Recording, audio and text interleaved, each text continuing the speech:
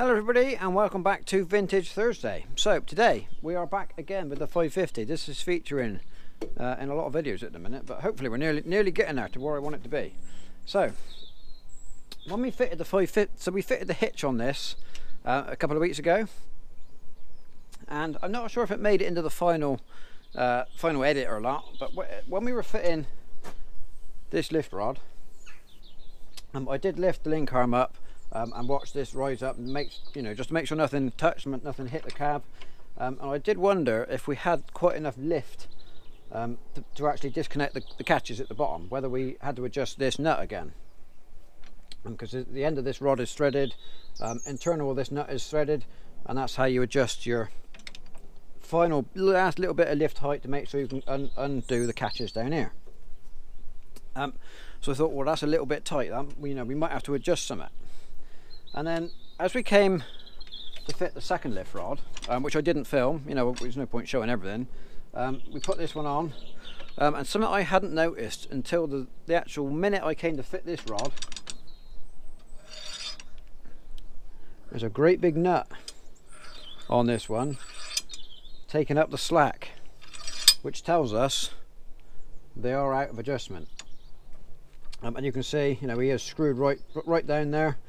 So obviously the previous tractor this hitch was on had to have a bit of a bodge job to make it work, but quite well they only put one nut on, not that side. I don't know, because some of it was obviously twisting. If they had this much lift more, if they had this much lift more on one side than the other, some of it was twisting somewhere. Anyway, so that is why, if anybody noticed, nobody mentioned it, that is why we didn't show the hitch working right at the end of the video, because I was just short on time. I had to get finished and just didn't have time. So you might have noticed this, but nobody mentioned it, and you might have noticed that I didn't show it working, but again, as yet nobody's mentioned it. But this was why, because right at the last minute I noticed this and I thought, oh dear. But another problem, these are screwed right to the end of their adjustment. There is no more thread visible here, so these can't screw down any farther to take up this bit of slack. So I'm guessing what's happened over time, just everything's just stretched a little bit. There is a little bit of play down on these pins and in these holes, but you need a little bit of movement. You don't want it tight, and if you were restoring it, you would probably take that out, but at the moment we're not. We're just leaving it as it is. So as I see it, we've got two options, and we can either put a little bit more thread onto the rods, and then these nuts will screw down farther and give us our extra bit of lift, or we can make longer nuts.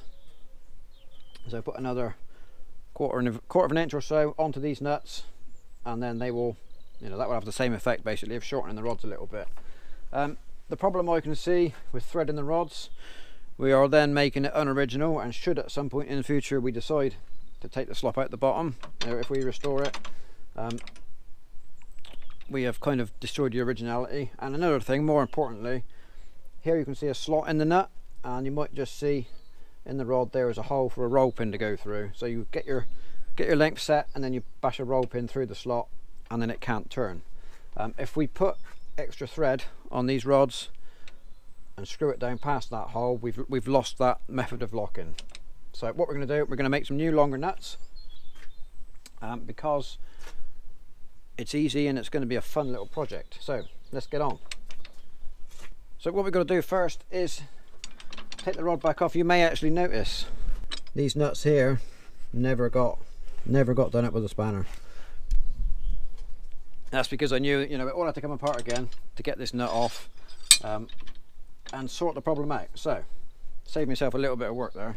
So what we'll do, we'll pull this off. This nut is going to have to come off, and then we're going to have to put it all back together to work out how long these nuts need to be made.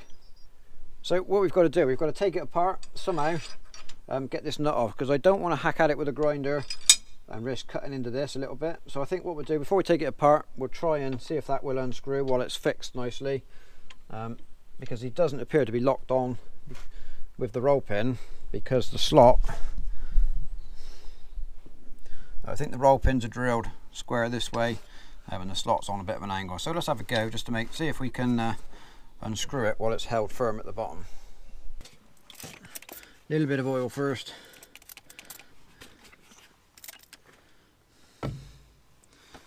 There's not a great deal of clearance here, but now we've got our handle on.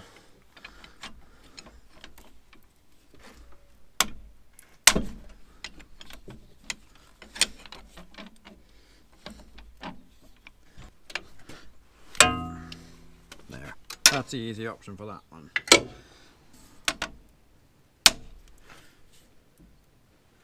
Oh, he's turning. We're away.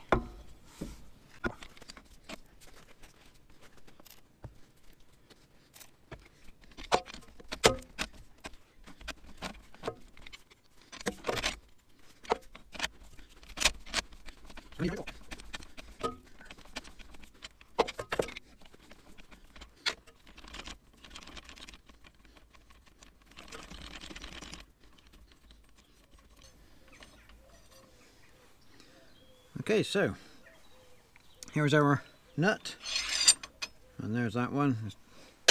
Scrap, put it in back on, so I can see. You probably won't see it on the camera. There's a seized roll pin in there, so that'll have to come out before we're finished. So we set the two to the same with just a little bit of thread coming out. Kind of about there. Reset our, let's get a rag, I'm getting all dirty.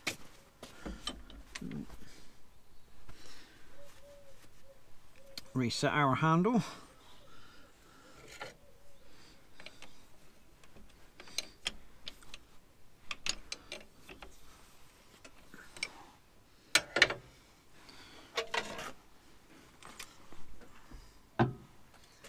Lift up and see how we get on. Yeah, see, we're right up there, just not releasing. Okay, so what we'll do, we'll put our nut back in and see if we do actually need as much as this extra.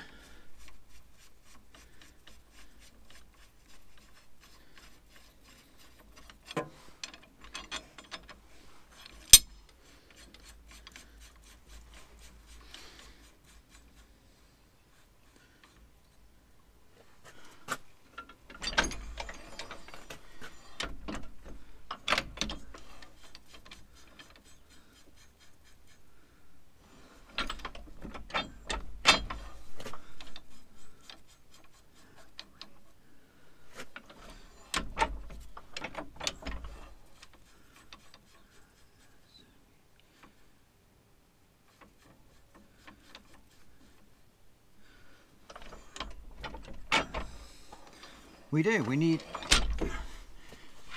all of that on the bottom of there. So what we're going to do, we're going to take some measurements from this and this, make a new nut that looks like that, but is that long. Right, so I already know the thread in here is a 5/8 UNF. You might, probably can't see, but it's a fine thread in there. It is made, it's an inch bit of bar, so we've got some of that, that's fine. Overall length of our nut, 1.3 inches. Okay, so then if we add our correct nut and the bodge job together, so we get 2 inches, not sure if that's showing up, 2 inches and 80 thousandths basically.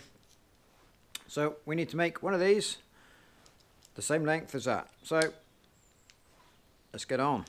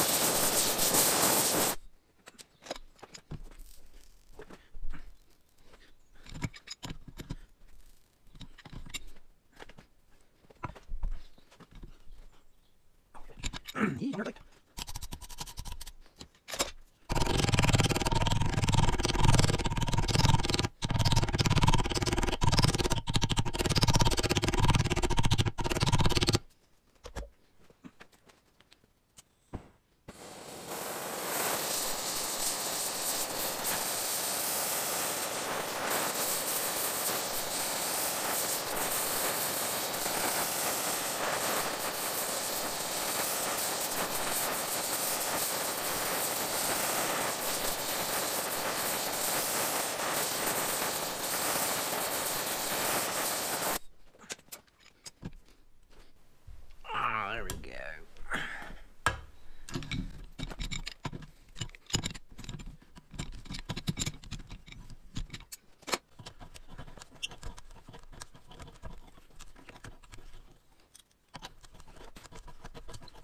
I think we're going to have to run the die down the thread on this rod. It seems a little bit stiff in places. He's gone tight here, something's damaged somewhere.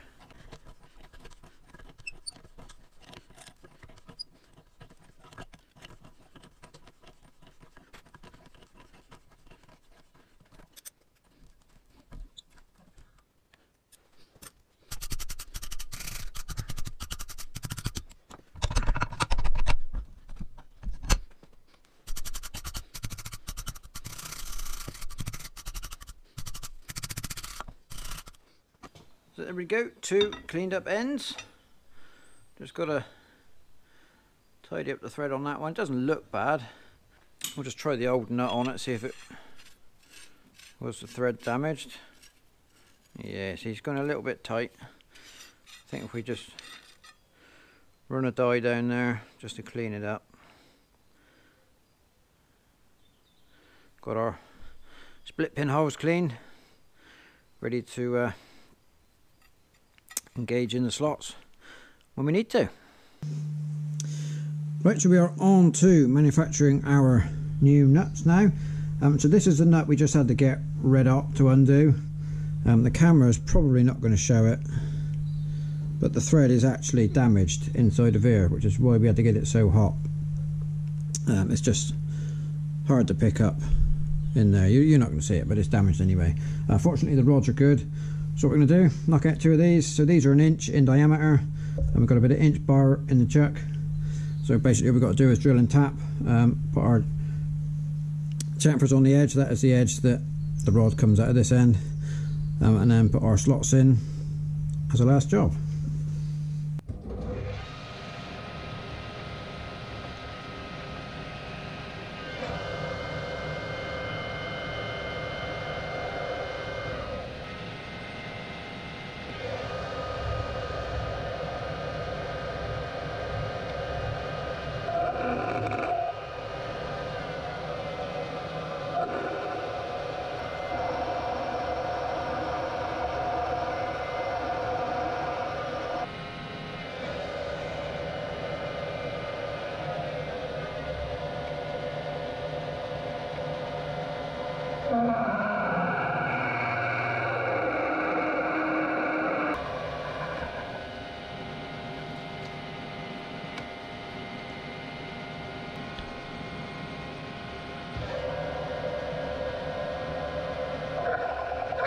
Okay, so there we go, that's all our holes drilled. So we've got a tapping size for the 5/8 UNF up into here, and then we took the clearance size to just over 1 inch depth.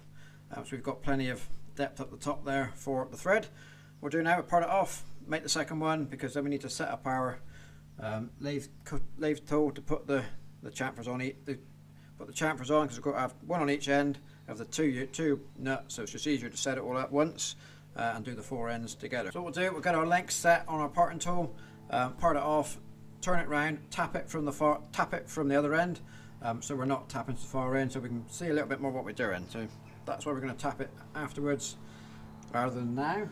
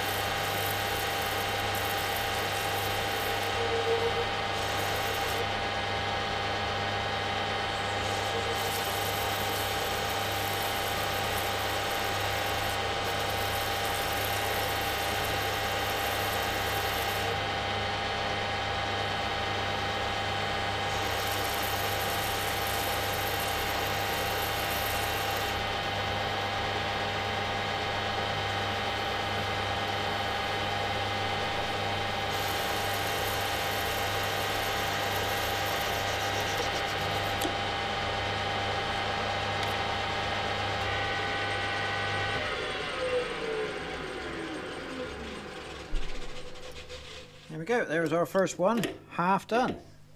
Okay, so here are our two nuts. Well, they're not nuts yet, they're kind of on the way towards being nuts. So they're much longer than the originals, as you can see.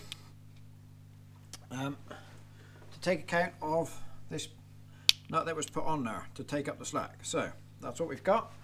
So first thing we're going to do, put a little countersink in to guide the taps in, and then we will change the angle on our tool to put the chamfers on the ends just to make them look pretty.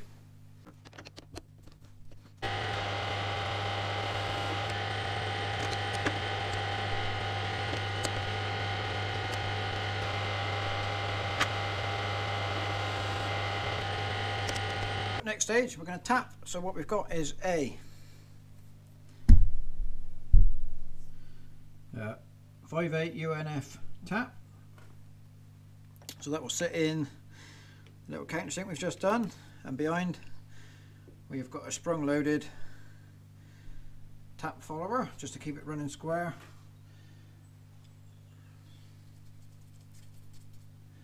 Plenty of oil on there.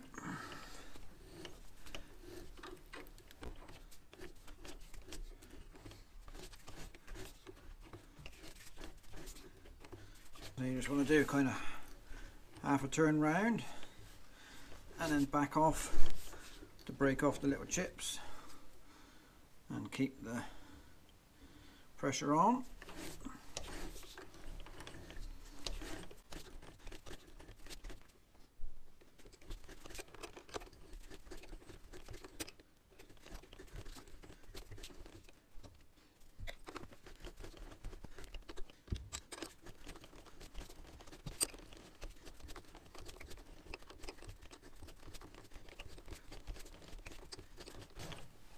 Go right through now.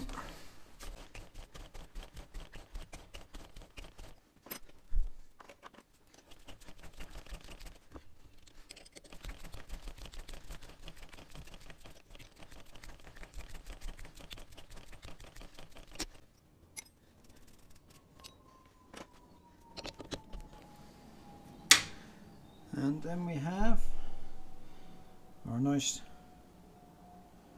thread inside, ready for a quick trial run on the rod.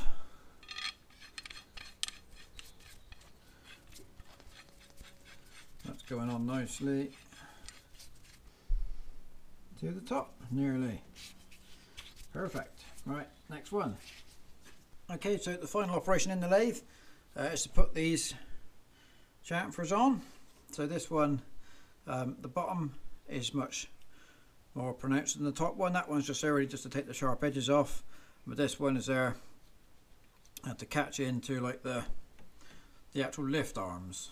So we'll do both bottoms first, and then we'll turn them around and put the smaller one on top.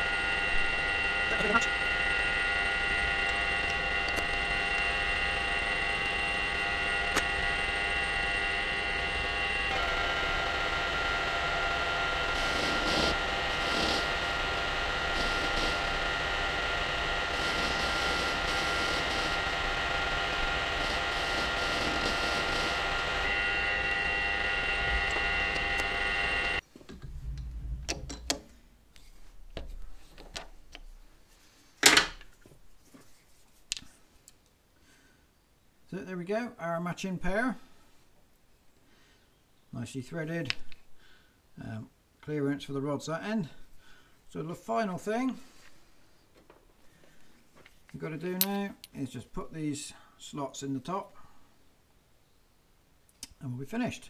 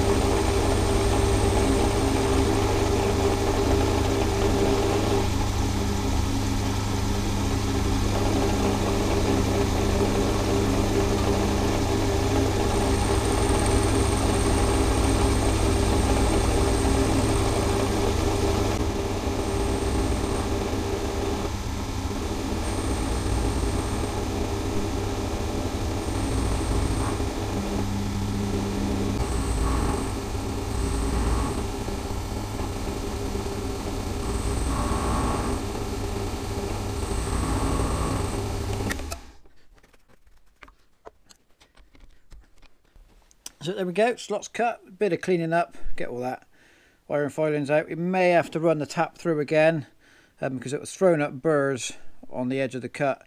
It may have thrown burrs into the thread. So we'll have to run the tap through just to clean them up. But other than that, first one's finished. Right, so here we go, our two finished, cleaned up and deburred nuts. So what we've got to do now, check the fit on the rods. So this is the rod that we took off right at the start. This is the one that unscrewed easily while it was still on the tractor. As you can see, screws on nicely, and hopefully you can see through the hole. Split the pinhole lines up with our slot we've put in. Unfortunately, it's not quite the same for the second rod, so this is the one that we had to get very hot to get it undone. It screws most of the way down, but it gets stiff a little bit short. So what we've got to do, you can see, maybe, hopefully, it's just a little bit of bunged up. It's not damaged, I don't think, it's just bunged up with rust and stuff that I can't get out with the wire brush. So we're just going to run a dye down there just to clean it up. Now, if you remember, the nut that we took off of here was a bit damaged inside, but I don't think that's damaged the thread. It's just a little bit bunged up, bit of rust in here. So we'll just take that out, finish the job. So we put our rod in the lathe, got a dye here, so we'll just bit of oil.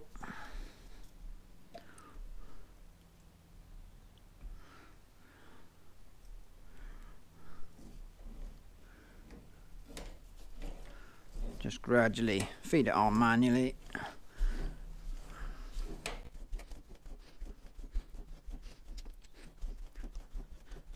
Just getting to the rusty bit now.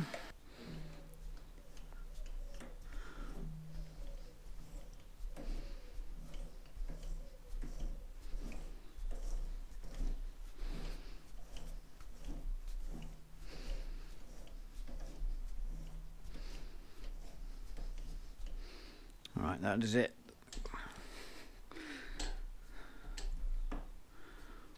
And then just back it off.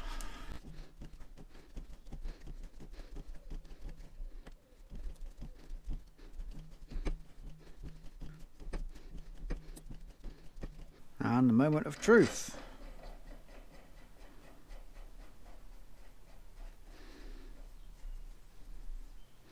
Ooh, still gone a little bit tight. Yeah, we are still a bit tight.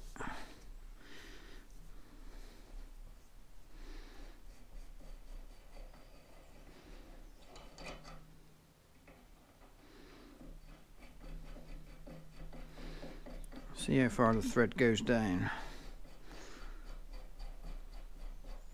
Oh, goes all the way, nice and easy.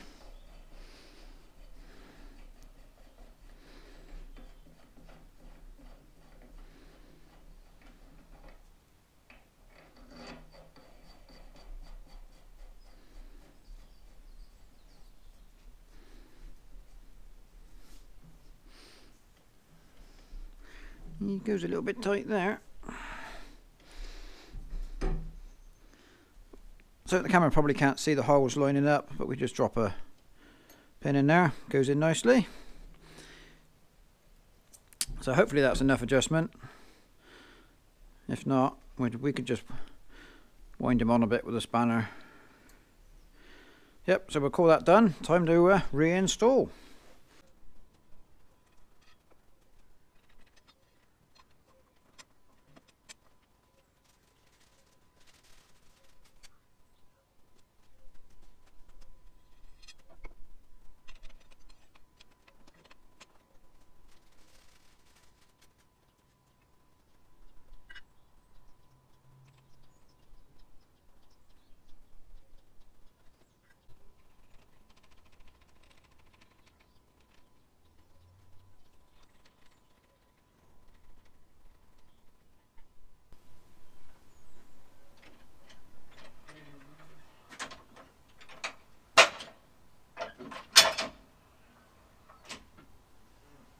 So there we go, that seems to work.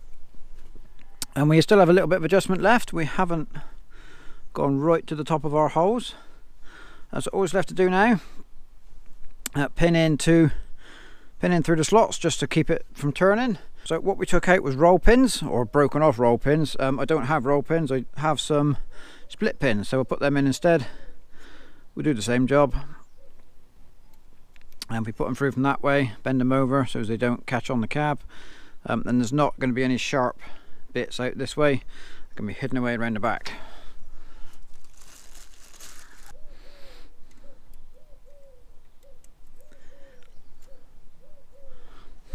So there we go, job is finally completed. So hopefully that's all the little jobs we needed to do on the 550 for the time being. We do still need to change the PTO seal at some point, but that's not quite so important just now. So I will leave it at that. So thank you very much for watching, and we'll see you next time.